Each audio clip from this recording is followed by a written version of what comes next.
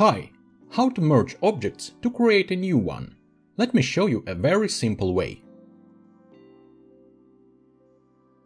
Here I have an empty project. Let's add some game objects. Those will be an acorn, an oak, and a rocket, of course. These game objects gonna need box collider to detect mouse clicks. And also to detect collisions between each other, they will need a rigid body 2D. Set gravity scale to 0 or they will fall down. Okay, one simple script helps us to make this all work. OnMouseDown is invoked when you press left mouse button over object's collider. That's why we need those colliders. Without collider it will not work. So when it happens, I kind of declare that I hold mouse button down, cause I'm gonna need some checking when I release it. Also, here I calculate some offset between mouse position and center of the game object I'm going to drag. Without this offset, my game object will jump up to mouse pointer when I start to drag it.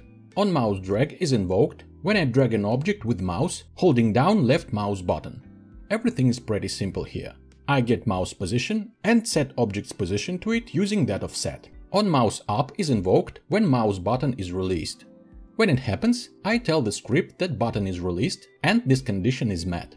The main part of magic happens in onTriggerStay method, which is being invoked while gameObject's collider is overlapping another collider. So, when it's happening, I have to get names of those overlapping game objects to be able to perform merge action, or not to perform. So I get names here. Underscore divider, which I will add to objects' names a bit later, will help me to get the part of the name I need. First part in this case, which will be acorn, oak or rocket. When names are obtained, I check if a button is released and names are equal to what I want them to. I instantiate a new oak or rocket depending on certain conditions. Prefabs will be loaded from the resources folder, which I will create in a moment.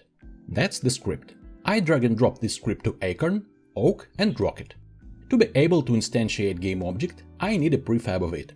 And this prefab should be put into resources folder. So I create resources folder in assets folder.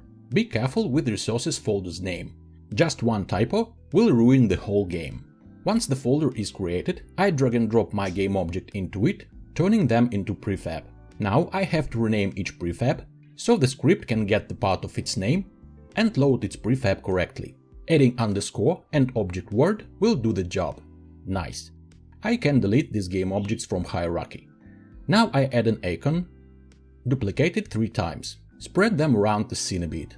And now I can hit play to see how it works. I can drag each object, and when I overlap them and release the what the I forgot to set colliders to be triggers. Select my prefabs and check in isTrigger option. Now I can hit play and see how it works. I can drag it, and if I overlap them and release a button, a new game object is created.